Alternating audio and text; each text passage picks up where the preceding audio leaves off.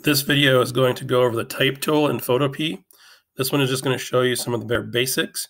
There are lots of little fun things you can do with it, but this one's just going to show you the basic tool. So to start with, I'm going to go New Project. I am going to go to Photo. I'm going to go to 5x7 and hit Create.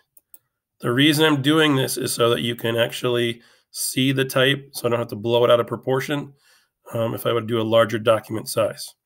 So next thing I'm going to do is go Control+ to zoom in.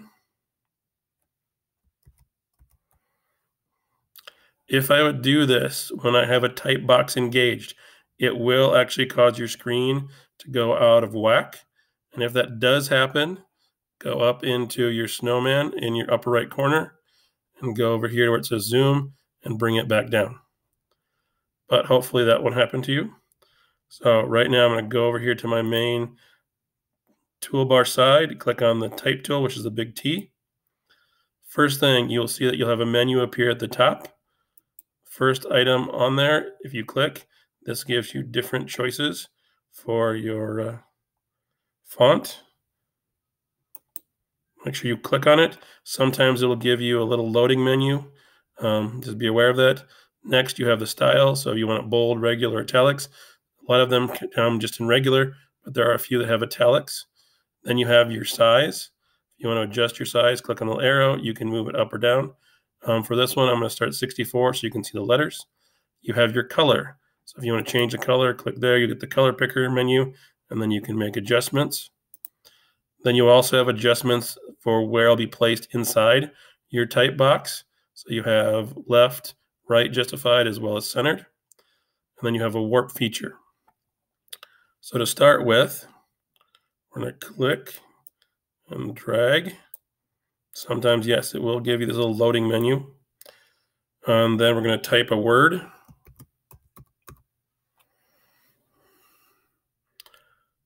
So when I type a word, you will see that the word will appear. You'll see it's in a type box, so it lets you know it's type. If I want to transform the word, I can go up to Edit and go to Free Transform. It will let me stretch. It will let me move the letters. Just make sure you hit Enter. So that's one way you can kind of play with the text. If you actually want to make changes, as long as it still shows a T, I come to the type tool, I can click, I can drag over letters. They will highlight. So say I want to come in here and change their color.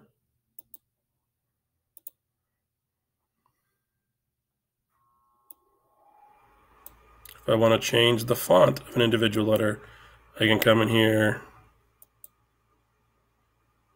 It may give you a little time to kind of adjust it, but again, it will make the adjustments. One thing to be careful of, though, is if you would want to, say, do something like erase out parts. So if I would come here and try and apply the eraser, it's going to give me an error message saying that the text need to be rasterized. If I need to do that, what I need to do is go over to the word, the layer, right-click, go to rasterize.